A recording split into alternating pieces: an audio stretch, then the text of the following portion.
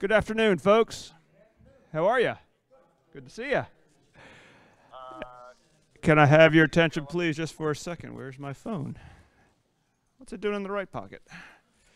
All right, if you got one of these, can you please turn it off, put it in vibrate mode, or somehow make it not make noise over the next hour and a half? We would appreciate it. I don't think I have any other announcements. I think that was pretty much it. So, I hear you. We'll be starting in just a few minutes. Thanks, guys.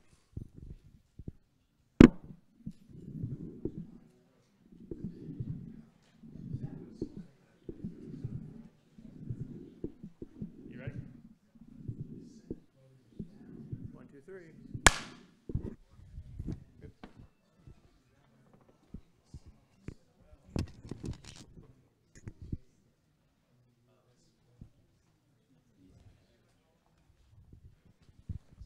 All right, I'm turning 1 off. Should I turn 1 and 2 on, or do you want them on or off?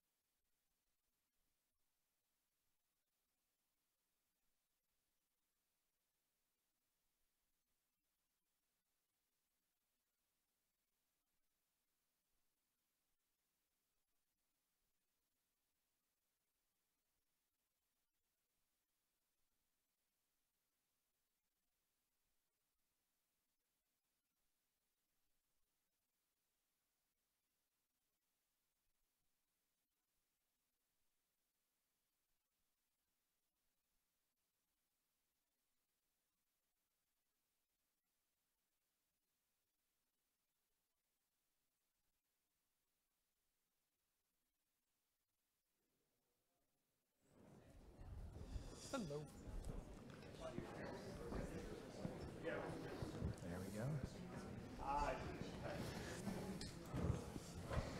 go.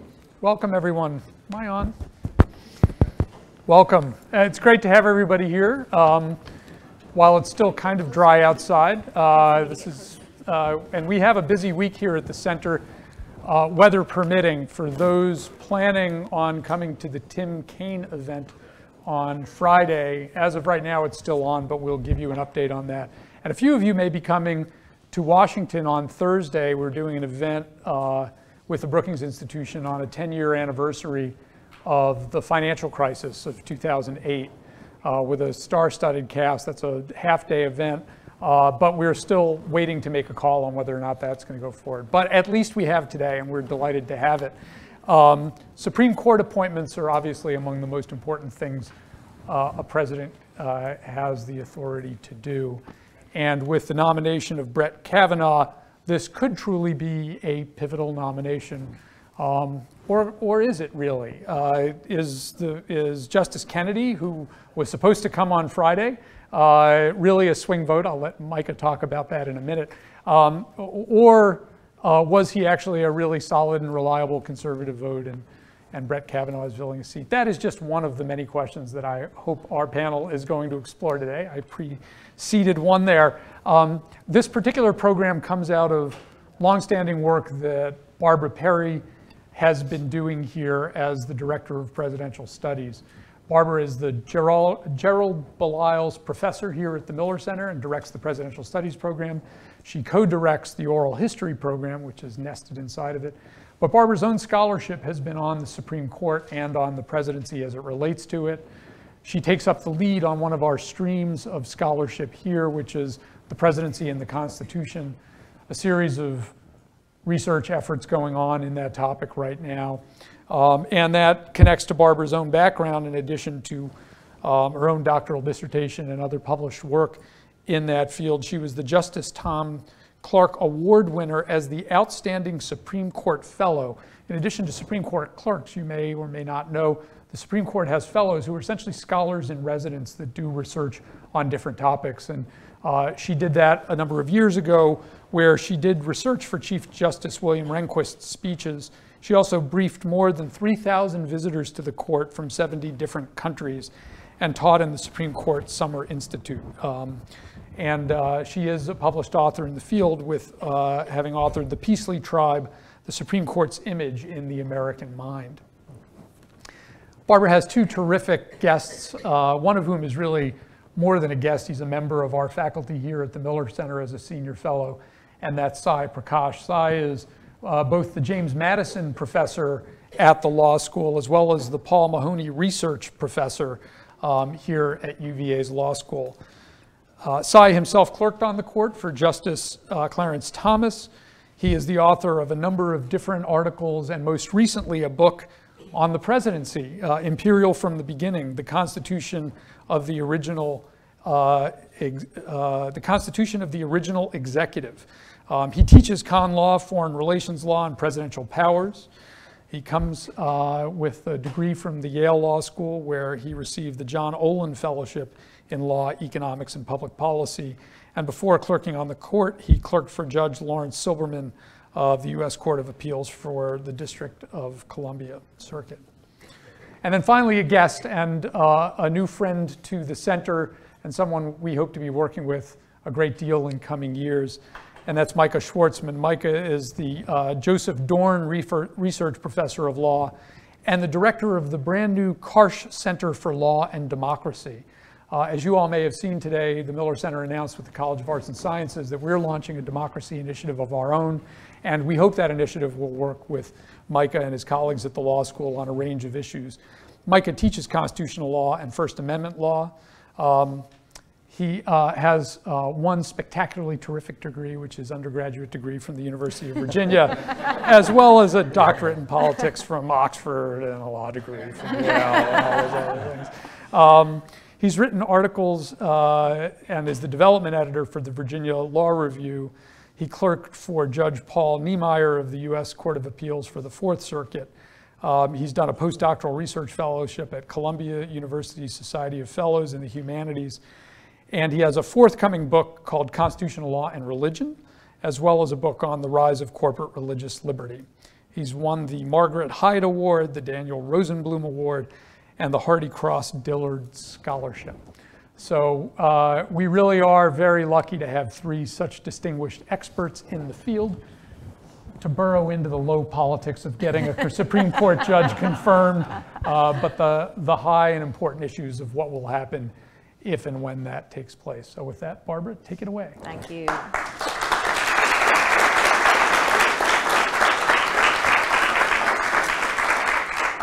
Thank you so much, Bill, for those very nice introductions. Thank you all for being here. Yes, the low politics of Supreme Court nominations as it has come along to this day. But as we like to say, when they go low, we go high. So we're going to be studying the high end of this. Let me start with a question for Sai. And we thought before we would get to Judge Kavanaugh that we wanted to set the stage for this nomination.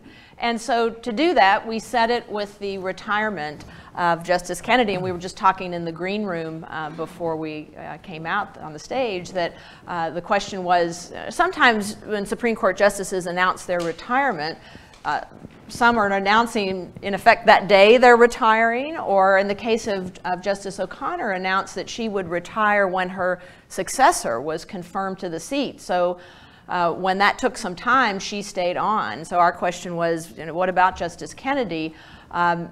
We were reminded by Micah that he had announced that he would leave at the end of July. So that seat is definitely empty. So to Sai, let me begin by asking about the retirement of Justice Kennedy. Were you surprised that it came at this time?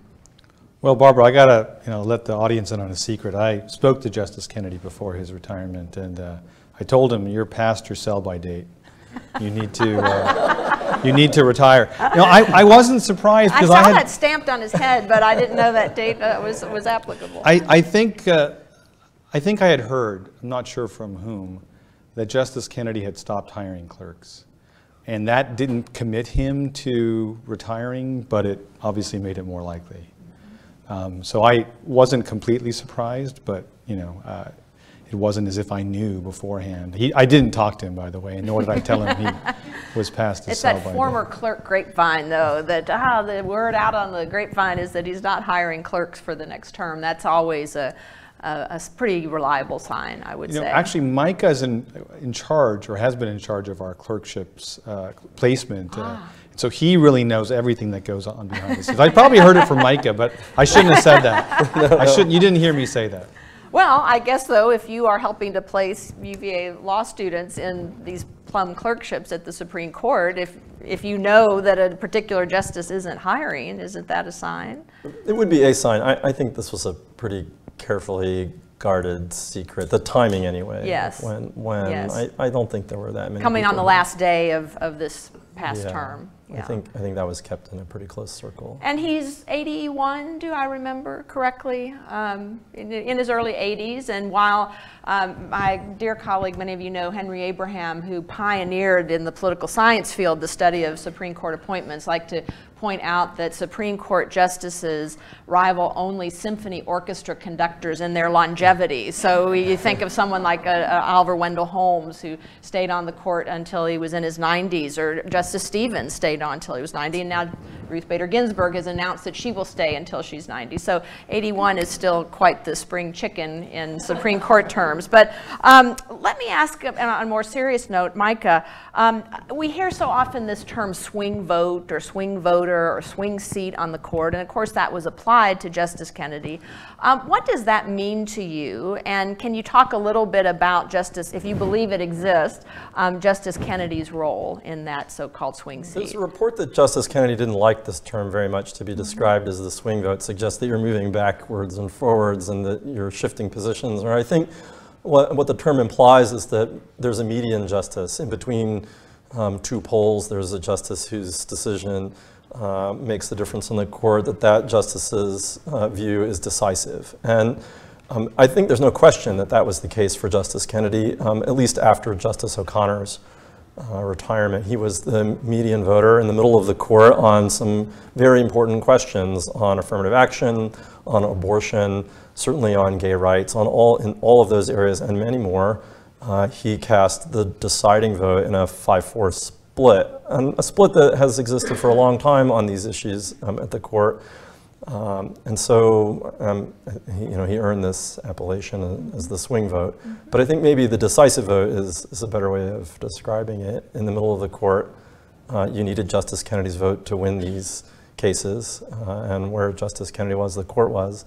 With the exception, I think, of one very important case, and that has to do with the Affordable Care Act, where Justice Roberts made that decision. And we can talk about this more a little bit later, but who will be the median justice on the court after Kennedy's retirement is an important question. And at least in that case, where Kennedy sided with the conservatives on the court, Roberts was the deciding vote. So it wasn't always the case that he was in the middle, but very frequently in these hot button issues, that was his vote to cast. That we all pay attention to, and that certainly the general public pays attention to, and they are viewed as the most political of the cases and the topics, and that that concept that sometimes the person who's in that seat will swing to one side or swing to the other. And certainly in the long time I've been studying the court, that Justice Lewis Powell from Richmond had that so-called swing seat, and then when he left in '87, Robert Bork was nominated by President Reagan, and you probably remember the controversy over that at the time,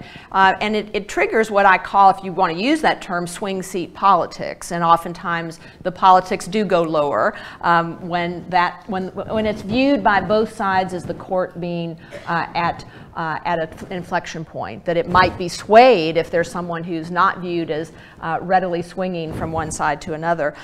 Micah, you mentioned some of the cases that Justice Kennedy, some of the topic areas that he had voted in that caused the court to swing to one side or the other, or he was viewed by those arguing before the court as the key vote in many cases. Can you talk a little bit about his legacy, both as it relates to that, but even more broadly? I think there's no question that a big part of Justice Kennedy's legacy will be about the gay rights decisions that he was the author for. In a series of cases, he recognized and expanded gay rights up to Obergefell versus Hodges, which recognized a right to same-sex marriage. I think this will be a crucial part of how Justice Kennedy is remembered. But I think broader than that, he was a conservative centrist. And by that I mean, on a range of cases, he really was the deciding vote. You might have expected him to side with a conservative majority to reject abortion rights in Roe v. Wade, but he didn't do that. You might have expected that he would side with a conservative bloc to eliminate affirmative action, but he didn't quite do that. In all those cases, Justice Kennedy voted with the liberals on the court to narrow the scope of those rights, but not to reverse them outright. So I think that will be also an important part of his legacy. Across a range of cases, Justice Kennedy narrowed the space for certain types of rights, but left them intact. And the question will be, what happens to those rights after he's gone? Right. As lawyers and practitioners and those who have strong connections to the court, what is your sense of how we, the public, should view those justices who find themselves or place themselves in that median position? I can remember the year, some more than 20 years ago, that I did spend at the court, and I was always grateful to Chief Justice Berger for founding the Supreme Court Fellows Program that he patterned after the White House Fellows Program. And the reason I appreciated him so much for having done that is that he didn't set it aside just for lawyers. He wanted social scientists and historians to be part of it. So here I was, as a political scientist without a law degree, spending a year at the court and seeing it behind the scenes. But I can remember my fellows, all of whom were lawyers, and talking to others during that year. And sometimes they would say about Justice O'Connor, Justice Kennedy, well, you know, those justices in the middle are just not as smart. They're just not the intellectuals that the others are on the perhaps more extreme ends. And I always, as a political scientist, I found that a little odd. But I wondered your thoughts. How do you view those justices who fall in the median position? I always thought for Justice O'Connor it made such sense because she was a politician. You know, she was the first woman to be a Senate majority leader in a state legislature.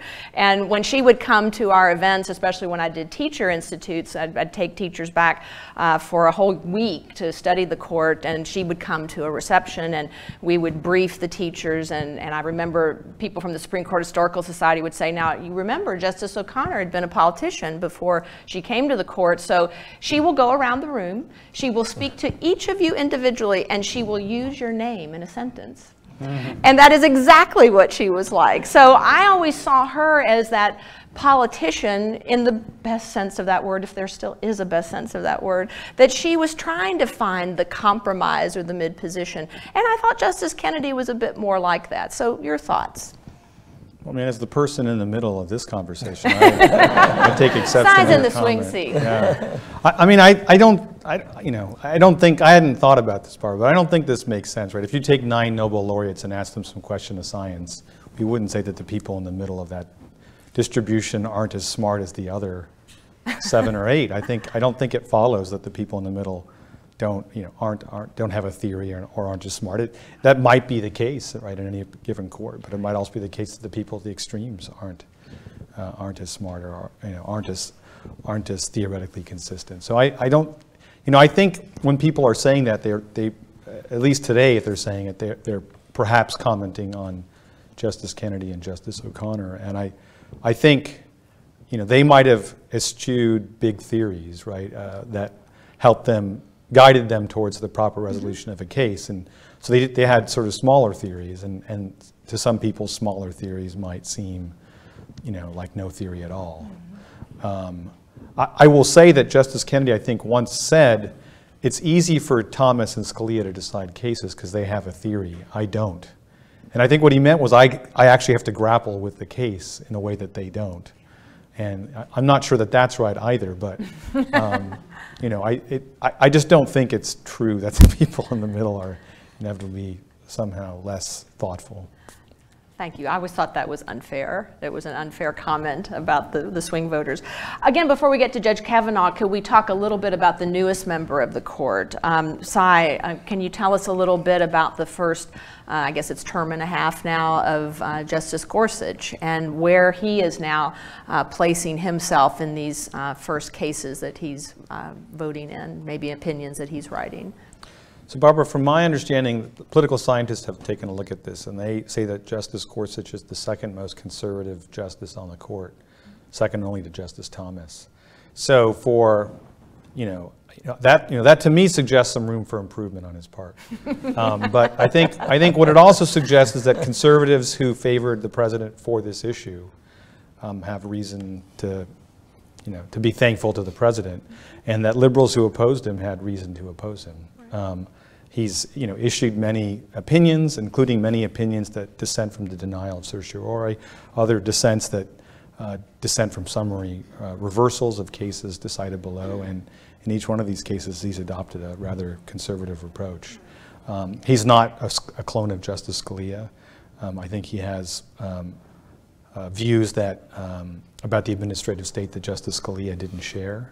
He's more skeptical of it, but he's certainly quite conservative. And as I recall, it was a Kennedy clerk himself, correct? So one would think maybe that had a bit of a moderating influence on him. But certainly those people, as you point out, conservatives are very happy, and those people who voted for Donald Trump saying perhaps they didn't agree with him on all things or they didn't like his persona. Many, we hear, said, but I want the Supreme Court to be in the hands of conservatives if possible, or I would prefer the kinds of people a President Trump would nominate to the court rather than a President Hillary Clinton. So it looks like that is working out. We know, of course, those on the liberal side were especially upset that that seat was held open by the Senate, by the leadership of Mitch McConnell, to say, no, we're in the midst of a presidential election year, so we shouldn't go forward with it. And Merrick Garland, therefore, his nomination by President Obama did not move forward. So we understand why people on different sides have different views.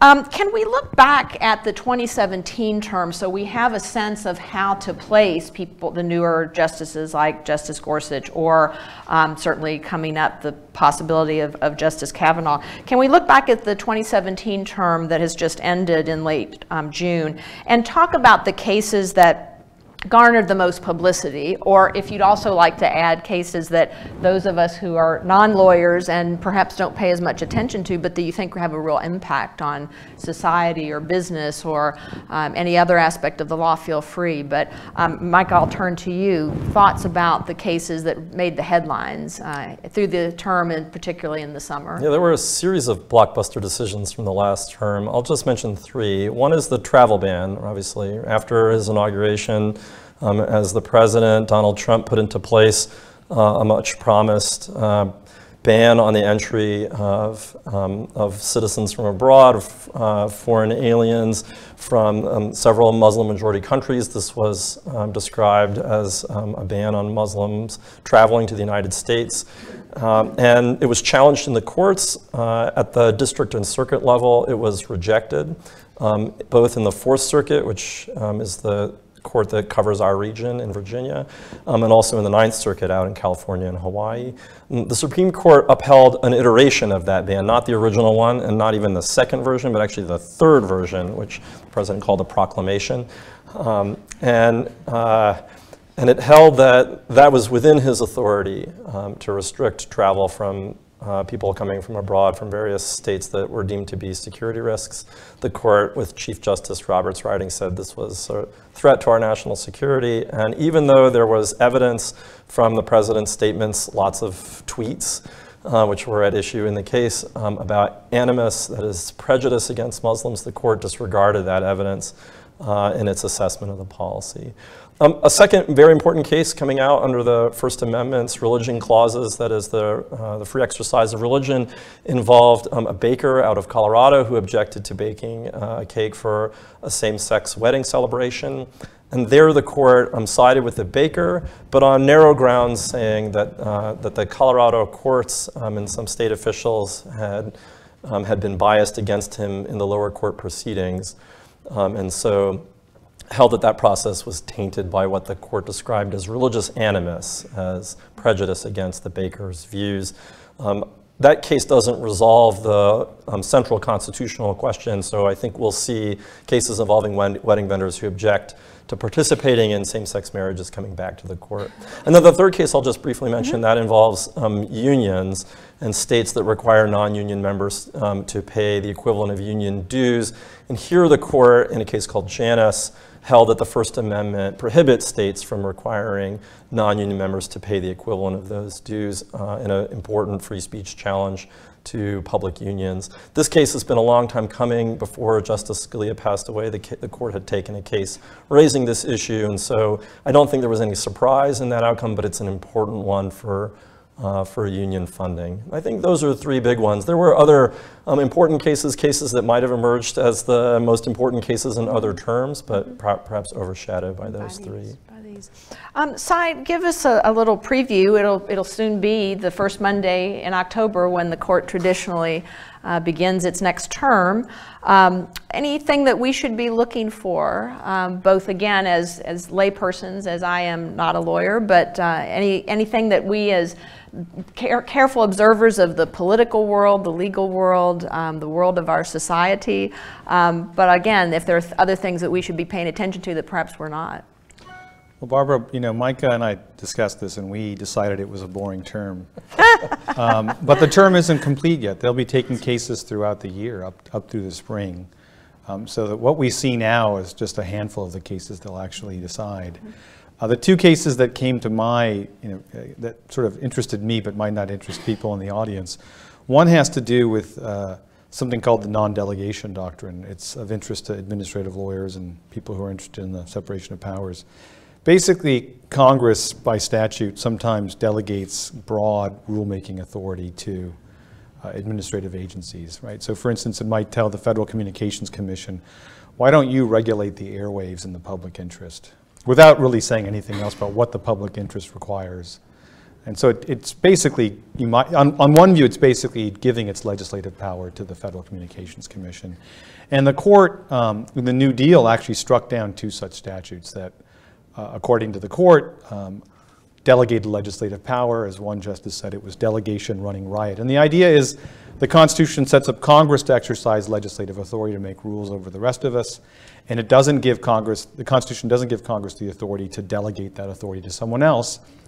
Those other people obviously wouldn't have to go through bicamerals and presentment, right? The passage in both chambers and presentment to the president. Since the New Deal, the court has said that the non-delegation doctrine is part of our Constitution and has said repeatedly that Congress can't delegate legislative power. But since the New Deal, the court has repeatedly upheld every delegation of authority, including delegations like do what's best, right? Do what's best with this authority.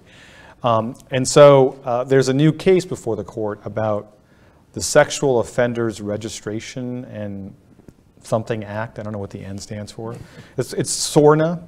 And SORNA basically requires registration of sex offenders across the United States. And it applies in the states as well to people who've been convicted of state crimes.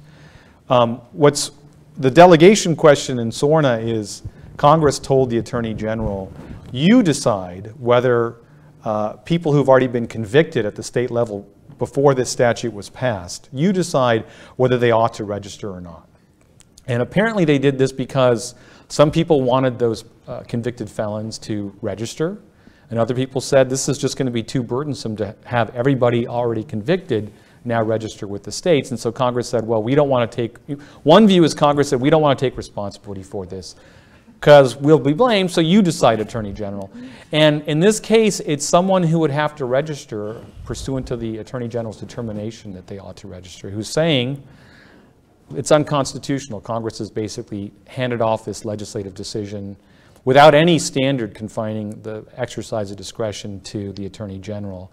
That's a naked delegation of legislative power, and it's forbidden. And it's I think being litigated by the Stanford Supreme Court clinic. So it's got high-powered professors, and we know how great professors are.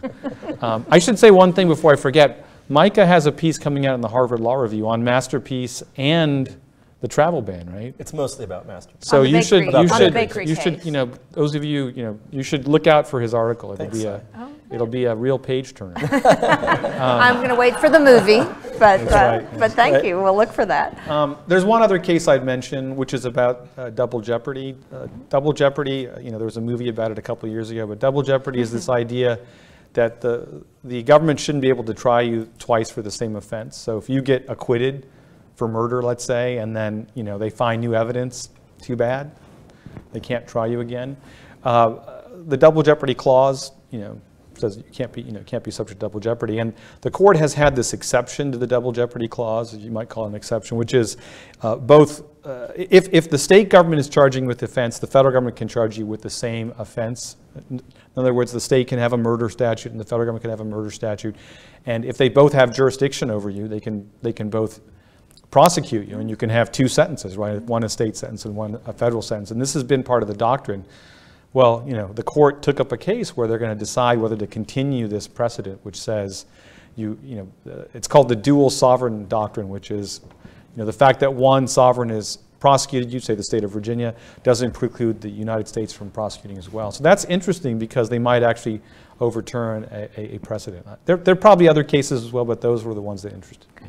And so now we'll move on to Judge Kavanaugh, and what's so important, of course, about the possibility that he will move through the Senate and be confirmed is that he will then sit on these 2 cases, and he will be part of the oral argument process and part of the decision-making process. And then, as Sai said, the court will be continuing to take cases on appeal through the term, and so he will be sitting in those discussions to be taking cases or not on appeal from state courts and from the lower federal courts. So let's talk a little bit about his background on a court that you served as a clerk on, to Judge Silberman, right, the DC D.C. Circuit, which is a proving ground for Supreme Court justices of both sides of the spectrum and both sides of the political aisle.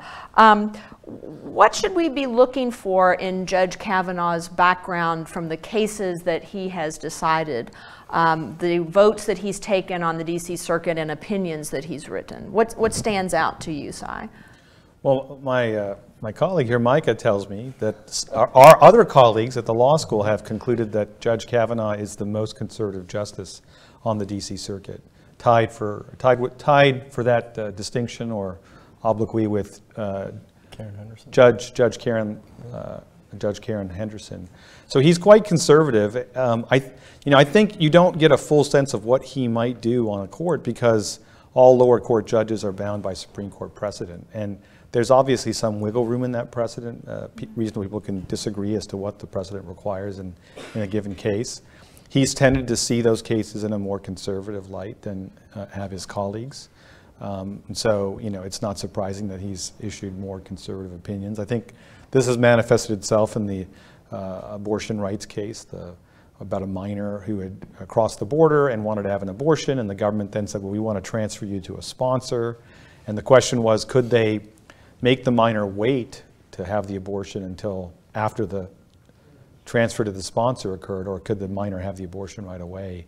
And he was part of the panel which said, you can make the minor wait. It's not an undue burden within the framework established by Casey, which tinkered with Roe's trimester framework. And he said that on the panel, and then the full court reversed him. And I don't think it hasn't gone to the Supreme Court. I don't know what its status is. So there have been a couple of cases like that. He ruled, or he concluded that a D.C. ban on semi-automatic rifles was unconstitutional. So I think he's been cautious in the sense that he hasn't gotten in front of the court, but he's been conservative. Mm-hmm. And we want to note that he was appointed to the D.C. Circuit by George W. Bush 43, as we call him here. And so we think that he's pretty carried out the hopes and the desires of his appointing president, as most members of courts tend to do. I think the political science studies showed over the years on the Supreme Court that 80% of justices appointed to the Supreme Court fulfilled the hopes and the political views of their appointing justice. So that leaves only 20% to have strayed. And occasionally we've seen in our time someone like a Justice Souter, for example, or Justice Blackmun, who might not be considered swing voters. They actually swing to one side opposite of what perhaps their appointing president thought, and then they stay on that side. So they swing one time, and then that's it. They tend to stay on that side, again, for the cases that we pay attention to. I also wanted to ask Sai about something in the background of Judge Kavanaugh that's garnered a lot of press, certainly leading up to the hearings. And I know Sai is, one of the reasons he's here at the Miller Center is his expertise on the presidency, on the foundations of the American presidency, the constitutional foundations, and he's writing a new book on the presidency as well. So I particularly am interested in your thoughts about the work that Judge Kavanaugh did prior to becoming a judge with Ken Starr in the Whitewater investigation of Bill Clinton, and then ultimately the Paula Jones case of Bill Clinton, and leading up to then the Monica Lewinsky business. Tell us about what you know about his work for Ken Starr and how that seems to have led him to certain conclusions that he's written in law review articles about investigations of sitting presidents. Yeah, sure, Barbara. He's got an article in the Minnesota Law Review from, I don't know, 10 years ago or so, reflecting on the separation of powers and lessons he learned from serving with Ken Starr, who, by the way, has a new book out. I don't know how much Kavanaugh shows up in that book, but he has a new book out, which is all about the investigation of Bill Clinton. So I think in that article he says he thinks these investigations are distractions for President, and I think he says something to the effect that President Clinton was, it would have been better served if President Clinton were thinking about Al Qaeda and not about Monica Lewinsky or Ken Starr. And he proposes that Congress pass a statute, two different statutes, I suppose. One that says the president can't be sued while in office for his personal acts. And two, a statute that says the president can't be prosecuted while in office for any criminal acts that might have occurred while he's president or from beforehand. And I think he's concerned that these investigations distract, and I think he thinks that if there is to be an investigation, Congress should be the one doing it through the impeachment process. And of course, those claims are kind of relevant to what's going on today in the country. And I think some people suspect that that's his view about the Constitution as well. But of course, he's actually saying that Congress should pass a statute, not that the president has immunity from criminal prosecution or civil suits. Having said that, the DOJ has said that the president can't be indicted while in office, much less prosecuted. That's not going to change whether or not he's on the court, and so this president's not likely to be prosecuted until he leaves office, if at all. The civil suit stuff, Clinton versus Jones is still good law, and of course, all kinds of suits are proceeding against this president for various things he may or may not have done, either before or after becoming president. Right. So one can see why the incumbent would have been particularly interested in this particular judge's view, at least written in law review articles before he became a judge. So we can perhaps talk more about that in our Q&A session. By the way, be thinking of your questions. We'll go to you in a little bit when we're finished our discussion, and we'll have someone come around with a microphone for you.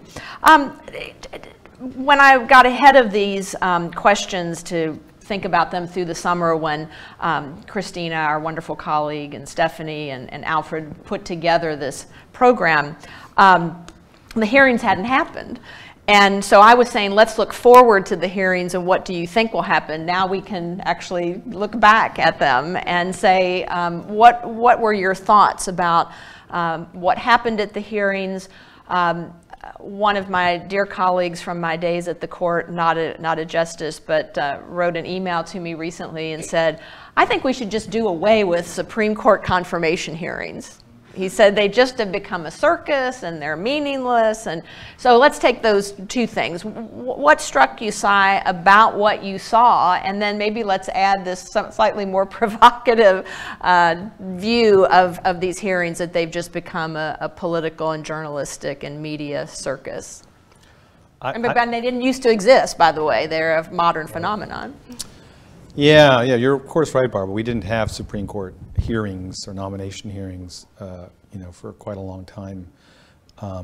I didn't listen to every person testify or even all the speechifying or the testimony or questions and answers given by Judge Kavanaugh, but I did catch a glimpse of the first day, and I guess I'm a little old-fashioned, but I don't know, whatever you think about him, I didn't care much for the shouting in the gallery.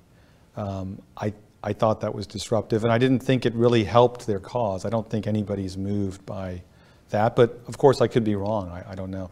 But that's my personal view about that sort of tactic as a, as far as the hearings themselves, I think it's quite true that, senators on both sides most of them had already decided before the hearing began, and Judge Kavanaugh is smart enough not to answer any question that would prove, the answer to which would prove controversial.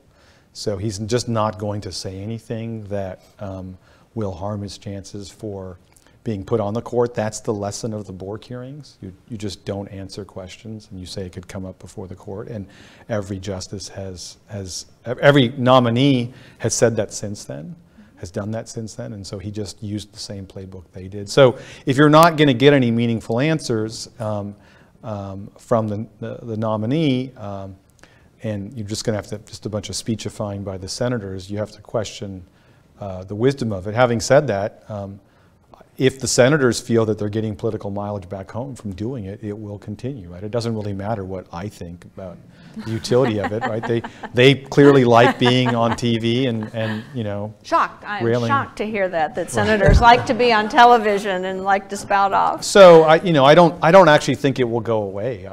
I'd be actually surprised. I mean, similar things have been said about Supreme Court arguments, that they're just a justice. I think that was the view of Chief Justice Rehnquist. They were a complete waste of time, that they didn't really illuminate anything about the case that wasn't already in the briefs, but they're still there. And you know, it's fun to watch the pomp and circumstance of a Supreme Court oral argument. Right, it gives the public who's there that opportunity to see all 9 justices arrayed in their robes, and I think at their finest, to be asking these questions of in very complex matters.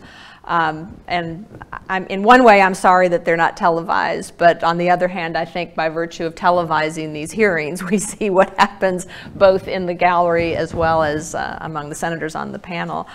It did occur to me in watching the extreme partisanship that we now see, and Bill joked about the low politics. It has, I think, lowered. It's not as though there haven't been controversial appointments going all the way back to our founding with the battles between the Jeffersonians and the Federalists over the courts. But in looking back over our oral history of Teddy Kennedy, you know, we do presidential oral history here, but because we do that, Ted Kennedy, when he was coming up to the 40th anniversary of his time in the Senate, was suggested by his wife, Vicki Reggie Kennedy, and by the great Arthur Schlesinger Jr., who was a founding father of modern oral history, that he do an oral history of his time in the Senate, of his biography, of his family. And so I think in part because long before I came to the Miller Center had established the gold standard in presidential oral history, and the fact that Teddy Kennedy had gone to law school here, they came to the Miller Center to do his oral history. So a major piece of it is about the role that he played, including in the Bork nomination, to bring that down as he led the charge against that. But prior to that, so I added up, he was a part of about 20 Supreme Court appointments in his 47 years in the Senate. And for most of the first half of those, so 10, 11 of them, he voted for, and apparently rather happily voted for, justices appointed by a president of the opposite party. And then we do see that shift, particularly in the Bork years of '87, the hearings, the swing seat politics that came to the fore. So I think it's something for us to keep in mind, how things have shifted, the role of interest groups. Maybe we'll get into that as well. But I wanted to turn to Micah. I was so excited as well when you joined the panel consisting of Sai and myself, because of your background in religion and the law on religion and the Constitution. And of course, that's a key point of the Bakery case, which I'm sure is why you're writing on it. But I also am fascinated by, and in fact wrote part of my dissertation on, the fact that members of the Supreme Court have been appointed over the history of the court because of certain representative characteristics that they have had. And early on in our history, it was their geographic representation. So early on, the state they represented. And I'm putting air quotes around representation because we don't tend to think of the Supreme Court as supposed to represent anything, any particular viewpoint or any particular president or party or state, or eventually that became regional, and as we got closer to the Civil War, that obviously became an issue. But then in the latter part of the 19th century, a person's religion came into play. So a Catholic seat developed on the court, certainly into the 20th century. A Jewish seat developed on the court once Louis Brandeis was appointed in 1916. And then with Justice O'Connor, created the women's seat, and Thurgood Marshall created an African-American seat. So now we have come to a situation where I've referred now to the court as not having a Catholic seat, but there being a Catholic court. Because you have 6, if Judge Kavanaugh is confirmed, you will have 6 members of the court who have at one time or another been Catholics and may have switched over, as in Judge Gorsuch's case has gone over to the Episcopal Church but was raised as a Catholic, or in Justice Thomas's case was raised, I think, in a Southern Baptist tradition, went to Holy Cross for his undergraduate work, and at one time was an Episcopalian, but then sort of came to talk about swung back to a Catholic tradition, so now is a Roman Catholic. And in fact, we do not have any Protestants represented on the bench or any Eastern religions represented on the bench. We have, if again Judge Kavanaugh is confirmed, we'll have either all Christians and Jews and mostly those of a Catholic background. So to Micah, do you have a sense that the court, in order to be more representative of the country, should be a little bit more diverse in the religious backgrounds of those who serve in the highest court in the land? I think the court should be diverse in lots of ways. So maybe as important as religious diversity, which it has a little bit of, it could have diversity with respect to the law schools from which the justices came, right? They all come from Harvard or Yale. We could send another one from Virginia now, and that would be good. Let's work on that.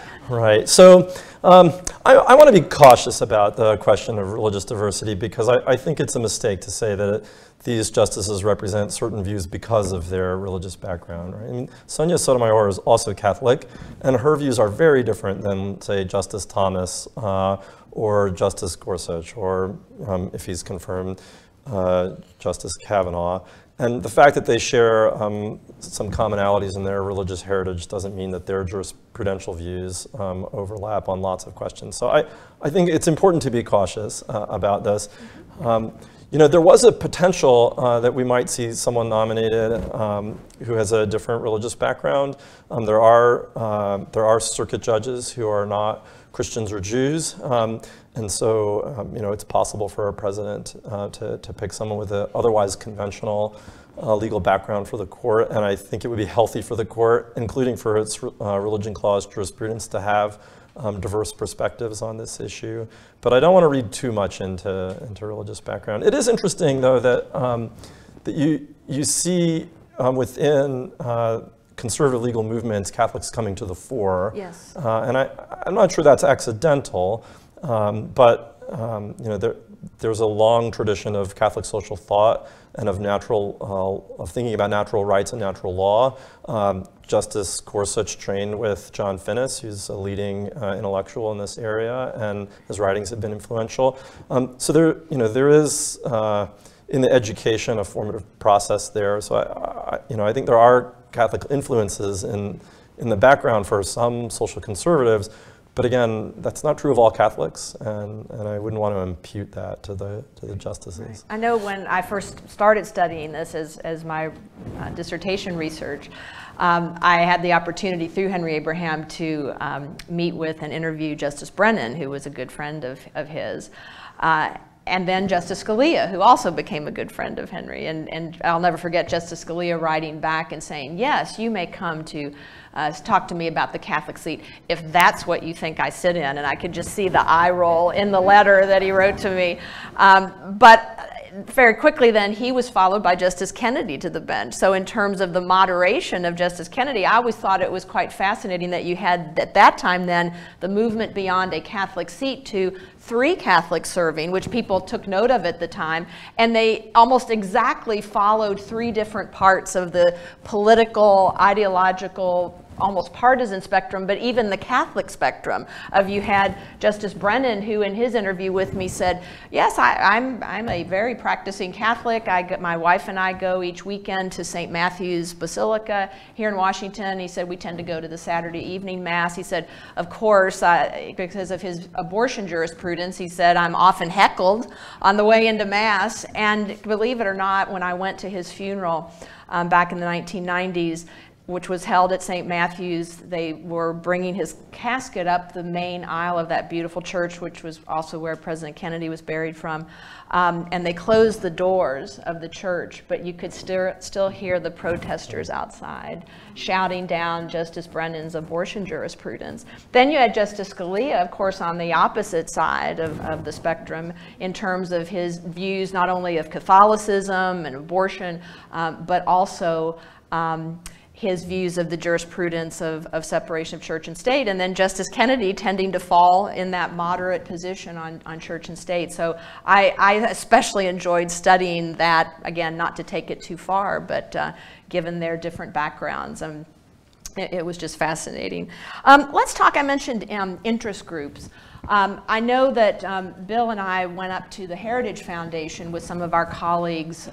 Bill, that was just after the election, as I recall. Pardon me? The 100-day mark. The 100-day mark of the Trump administration. And we had several panels that we ran with Miller Center scholars and our colleagues at the Heritage Foundation.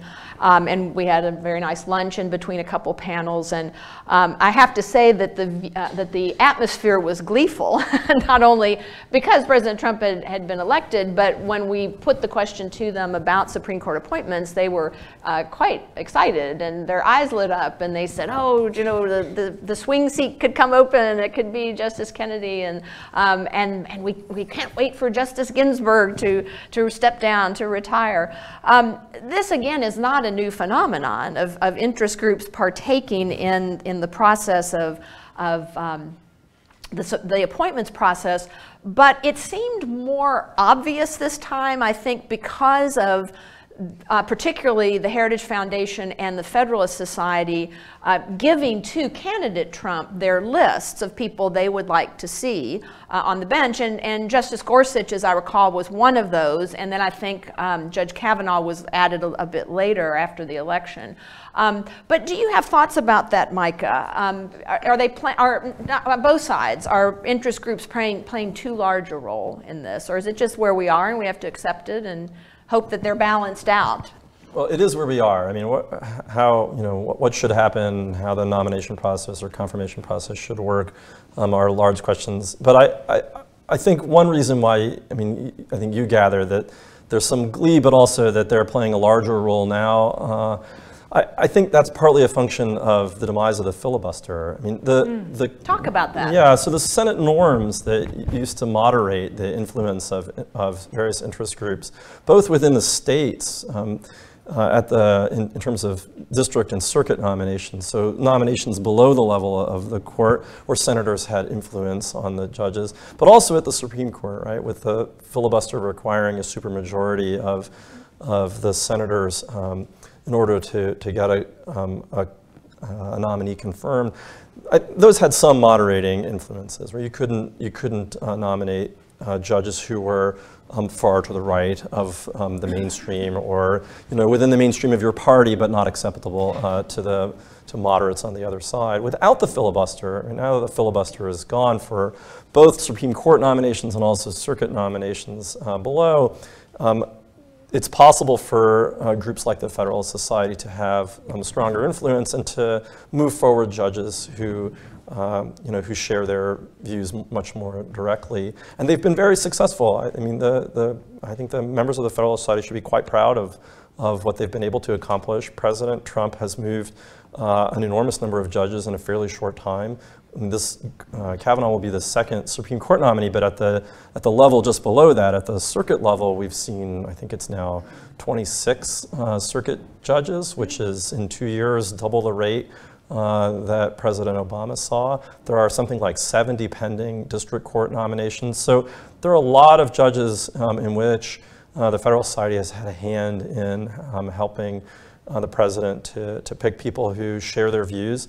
I would assume that will be similar on the other side if and when the Democrats regain control of the Senate and maybe one day the presidency.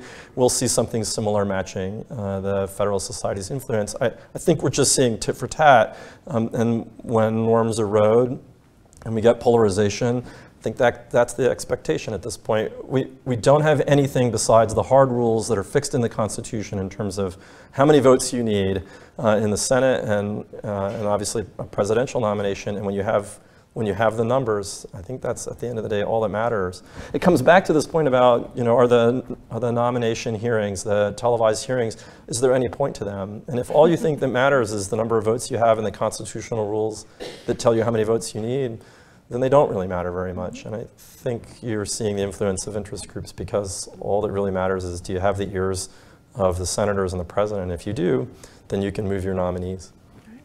Well, speaking of numbers, and we're getting close to our Q&A time, if you have a piece of paper and a pencil, or if you don't, think of it in your head, what do you predict the vote will be in the full Senate?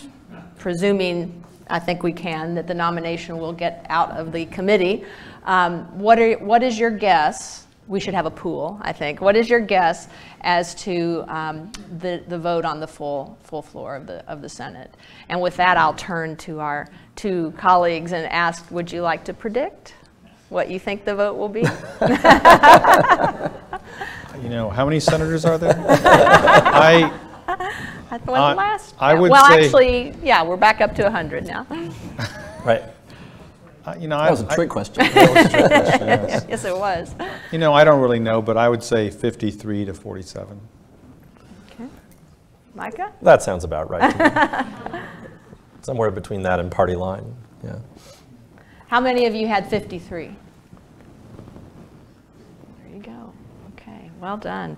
Well, let's start with some Q&A. Christina is here in the back of the room. I see we have a couple over here. So if you'll, as I say, we're playing Jeopardy, so be sure to put your comments in the form of a question. Of course. Yes, and thank you for an excellent presentation. Very interesting. This is not a rhetorical question. I don't know the answer, but I noticed that the examples you gave about Kennedy's middle-of-the-road positions related to social issues, all of them, abortion rights, gay rights, affirmative action, church-state issues. And of course, many of the important decisions the court has to deal with relate to financial matters, regulation, government, government authority in terms of the economy. Does Kennedy come out somewhat different, more conservative when you deal with those issues? Because they're certainly equally important in comparison to the social issues we hear so much more about, because I guess they're dramatically exciting. You want to go first on presidential powers? Oh, was it about presidential powers? Well, administrative state. Yeah. So I'll say this. Our business. Yeah, I think you're right to point out that the cases I mentioned are cases involving social issues. There are a range of questions involving the administrative state, economic regulation. And I'll just give, again, one example. That's about the Affordable Care Act, where Kennedy sides with the conservatives on the court, and the swing vote turns out, surprisingly, I think very few academics predicted this. The swing vote was Chief Justice Roberts, who turned out in that case to side with the liberals on the court, at least for part of the case, not for all of the issues. But and Micah, you mentioned that early on. Why do you think he did that? So, that's a hard question. It's a parlor game, I realize. So, I think many people take the view that the chief has a sense of statesmanship with respect to the court's position, that it's very difficult historically for the court to side against a president on a question that that formed the basis of the preceding election, where the president was elected with a mandate to pursue some social legislation like the Affordable Care Act. You see the chief in the majority in the Affordable Care Act, but let me just also mention, pursuant to that last thought, you also see him in the majority on the travel ban.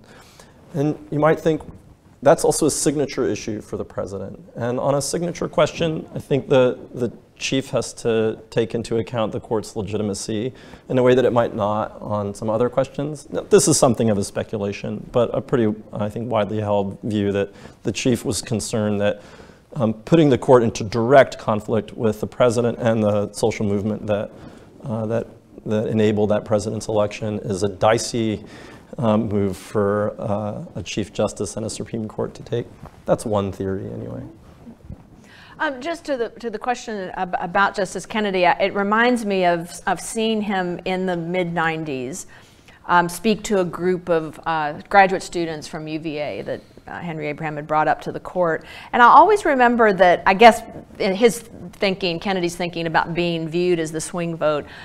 Maybe this is why he dropped this into his conversation with the students, but he said, people pay attention to these hot button issues that we decide on, these hot button political and social issues. But he said, I always like it when we have, and he used the ERISA term, and I'm going to turn to my colleagues. ERISA, do you remember what? Thank you. I've turned to my audience. I never remember what it stands for. In other words, it has importance, but it's not the sort of thing that people generally in the public would pay attention to. He said, I like those ERISA cases. And we thought, why is that? And he said, because we don't split along, we tend to not split along ideological or any kind of partisan line. And he said, I get to work with different people, my different colleagues in the court. We form into different blocks on the court, which I thought was a fascinating kind of humane and human thing to say. So I always appreciate that. Christina, we had another question here on the side, and then we have one in the front.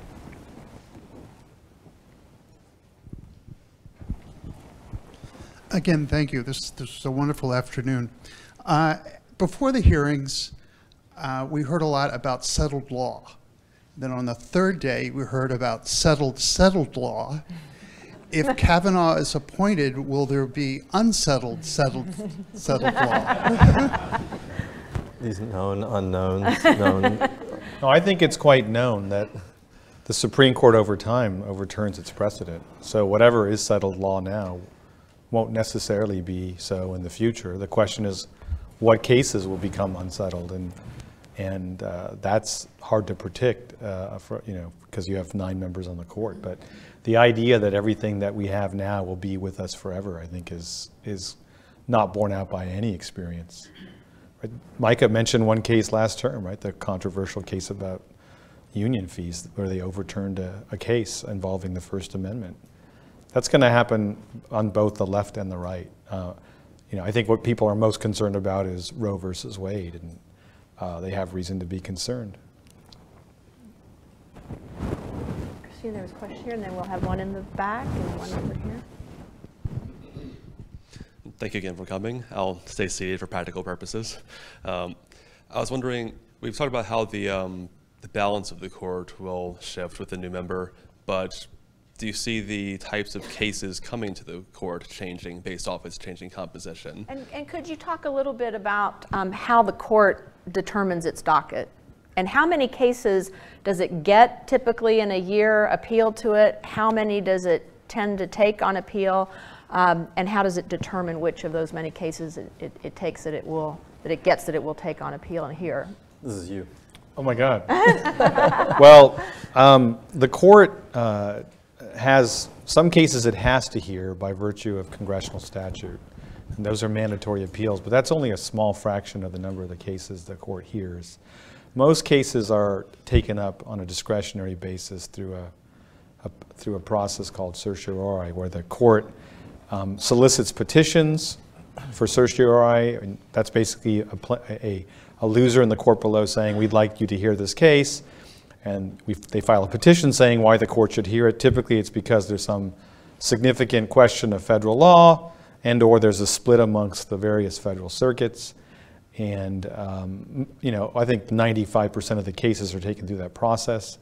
How do they decide which cases to take? It actually is kind of odd. They have a rule of 4. If 4 justices of 9 say they want to hear the case, they hear it.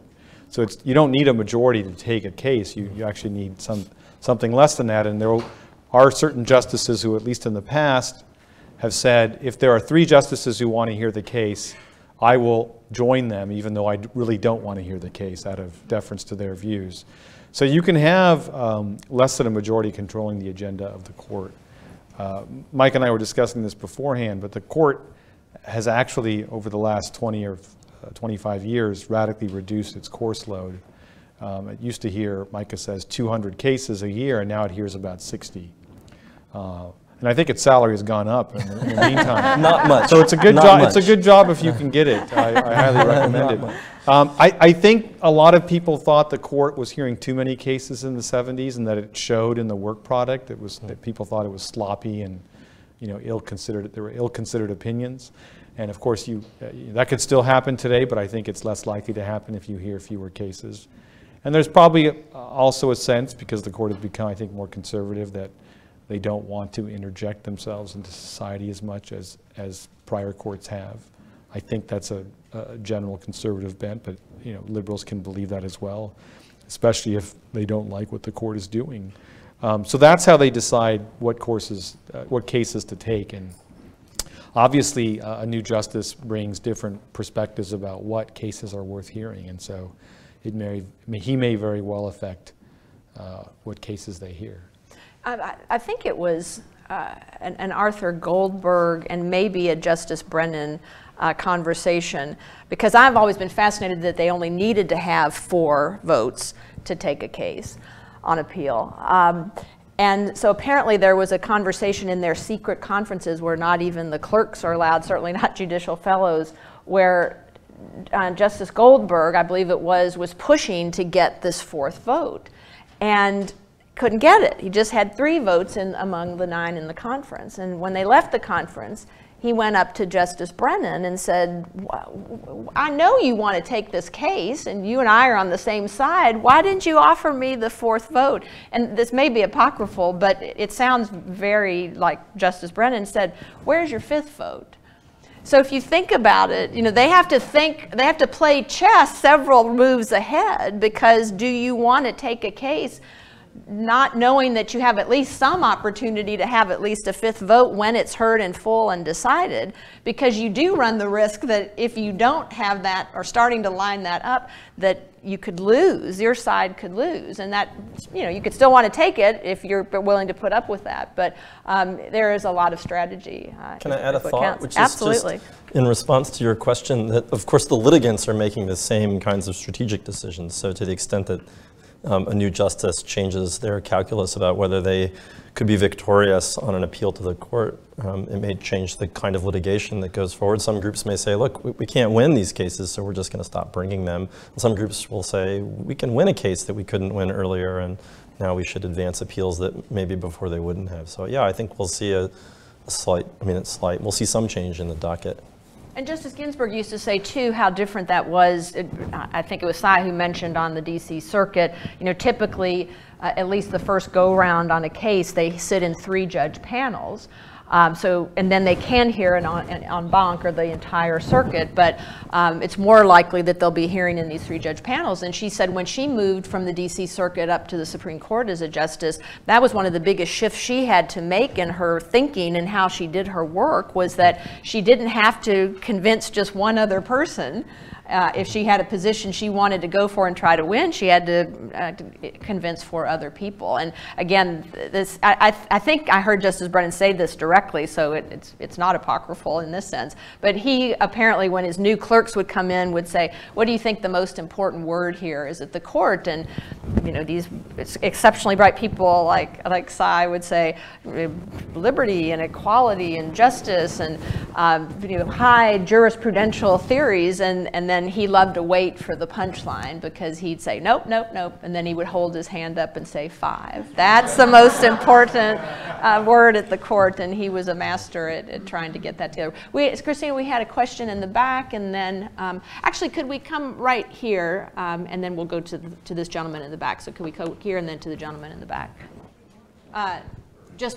Yes, right there. Yeah, this is actually a quick question. So I hope it's not on ERISA. No, it's not. So Iowa passed this very restrictive abortion prohibition. Basically, after 6 weeks, abortion is banned. So that, and I'm sure there's others out there. So what is the timing of this? I think it was passed last year. So what's the timing of when that could appear before the court, or something like that? Yeah, I mean, there's a question of procedurally how fast it could come. I mean, I don't know the procedural posture of the Iowa law or litigation around it exactly, but there'll need to be a district court judgment that can take some time, maybe a year or so even. That would go up to the, in that state, I think Iowa's in the 8th, right? We'll go up to the 8th Circuit. That can take a while for a Court of Appeals to make a decision. It can be then appealed to the entire Court of Appeals, so it would go to a panel, a 3-judge panel, and then to the entire court. All of this can take time. And at the same time, a law, let's say in Iowa, was being challenged, there'll be other laws around the country also that are facing similar challenges, whether they're as drastic as the Iowa law or even more, outright prohibitions, for example. All of those could proceed simultaneously. And then the court could simply just refuse to hear these cases. The court will have, I think, some opportunity in the abortion context to decide which challenges it wants to hear and when. It will have some opportunity, or at least 4 judges anyway, will have some opportunity to make a call on which of those cases they want. And that's about, in part, their judgment of how quickly or not they want to move on abortion rights. How quickly and how far? Do they want to move incrementally or back to settled law? Would they want to overturn Roe and Casey? Or would they want to, the term often uses, chip away at those precedents? So that's part of it. If they want to make incremental moves, they can take laws that are, let's say, less drastic than this one and measure them and review them and then proceed on to laws that, that cut further against abortion rights. If they want to move faster, then they'll take a law like this one. In some circuits, they might have a lot of pressure, right? To the extent that a circuit court in Iowa in the 8th, the Court of Appeals might well uphold a law like that. If they do, they'll be under great pressure, I think, to hear a case of that kind. We have time for just one more question, and I certainly am able to stay. I can't speak for my colleagues who may be going off to dinner, but I am able to stay. Maybe they are as well. So if you didn't get to ask your question, please approach us after, and we'd be happy to chat with you. Yes, sir, in the back there. Yes, with the 8 assuming Kavanaugh confirmation, the 8 associate justices seem to be as clearly divided 4-4 as any time I remember. Therefore, de facto, the Chief Justice seems to become the swing vote. Given that he seems to have some sense of history and it's his court, do you see his role, is this changing at all from what it has been with Justice Kennedy on the court? Thank you for that question. You just brought us full circle because we opened with Micah's comment about the chief. So any thoughts here as we conclude about the role that the chief will see himself playing? I think Micah's description of the Chief Justice's thought process in the ACA case, I think is accurate. I think there's reason to believe that he had joined the dissenting justices in saying that the ACA was unconstitutional with respect to the individual mandate. And I think he was perhaps moved by the criticism leveled by President Obama and others. And so I suspect that whether or not he's going to act on this view that the court's position or legitimacy might be questioned by its decisions, people will assume that he will be amenable or susceptible to pressure, and pressure will be brought to bear against him until he can show, or he can, and it's hard to show. How do you show that you're not susceptible to pressure, right? Because you don't know, when he votes that way, you don't know whether he's giving into pressure, whether he actually thinks that the statute, the individual man, the penalty was a tax, which is what the issue was in the ACA case. So, I think people who prevailed in that case will take the lesson that pressure works. That's the lesson I would take, not because you're sure of it, but because it's certainly consistent with what you take to be what happened. And then there's a question, right? If you continually try to, quote, pressure someone and they don't buckle, at some point you might give up. But other than Chief Justice Roberts, what other option do they have? It makes the most sense to try to craft your arguments. I mean, it was astonishing to read petitions for certiorari and merits briefs to see how many citations there were to Justice O'Connor when she was on the court and how many citations there were to Justice Kennedy when he was on the court. Because oftentimes you have to get to 5, but to get to 5 you had to get to 1. And they would know that they had to get that one justice, and so they were basically writing and talking and arguing to that one person, and now that person might be Chief Justice Roberts. I would just add, I think the Kavanaugh confirmation, if that's what happens, really brings Chief Justice Roberts into full. It becomes the Roberts Court, more directly controlled by the chief as the deciding vote in many cases. To the extent that Judge, now, if he's confirmed, Justice Kavanaugh is to the chief's right on many issues, which I suspect he probably is. Up until this point, a lot of people have described the Roberts Court as the O'Connor Court or the Kennedy Court, or somewhat pejoratively the O'Kennedy Court. No, after this, it really will be the Roberts Court. Right. Well, at this time of polarization, isn't it refreshing to be able to sit on an afternoon and chat civilly about these things with such great experts? And you can see why I enjoy having Sai as one of my colleagues here, and I'm really looking forward to working with Micah on the Democracy Project. So please give them a warm round of applause.